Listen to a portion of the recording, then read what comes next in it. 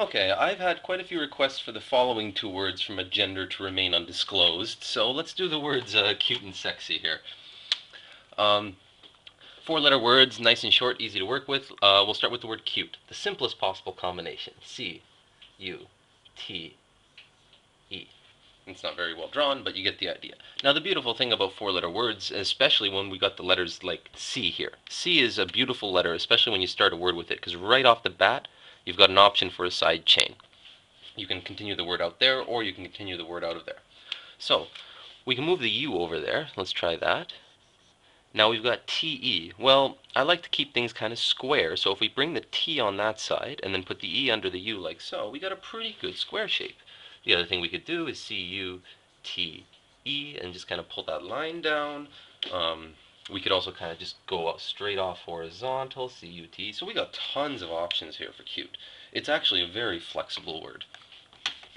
And we're not even considering yet the options of building into the U. We can put the T in the U, we can put the TE into the U, etc., etc. So, sexy. Okay, simplest possible combination would be SEXY. Sexy. Simple. Now, if we for double combinations, the only one we're really looking at here is the EX. EX. Okay? The Y could be put into here by adding a little circle kind of there, coming out like that. I don't particularly like doing that very much. It's not my favorite way. What else do we have here? The other thing we could do is if we put the X under here, we could of course put the Y onto any one of these points we like. What else do we have? I'd say that's about it. So let's see what we can do with this word. Can we make it all logographic? Well, we got an E. Sexy, we're dealing with a pretty girl or pretty guy, so we got a head. If we go down, we got the Y. I'm not sure how to do that into a person because we only got one joint coming off it. The X, that might work. No, it's hard to make a stick man out of these. I can't quite see it, but it might be there. It may be some kind of pretty woman. Maybe these are breasts of some kind, and I don't even want to start mentioning what that might be. Okay, so let's just use the EX combo. Put the E into the X, and we can put the Y out.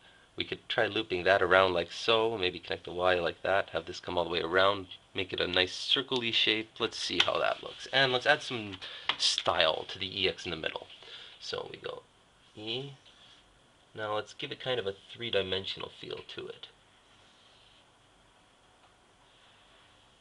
See, we've still got our EX. It's not like it could be anything else or it's confusing. It just takes a moment maybe to look at it and figure out what it is. We got our Y. We got our S. We'll start our S like this. Come around in a perfect circle. Back to here. Back to there. Sexy. Not bad. It doesn't really look like sexy in any particular way, but we can play with it. Okay, let's put together cute and sexy. Make two nice versions. Try to make them square shaped, similar to Chinese characters, so they can be used alongside Chinese. C-U-T-E. Cute and, that's the word and.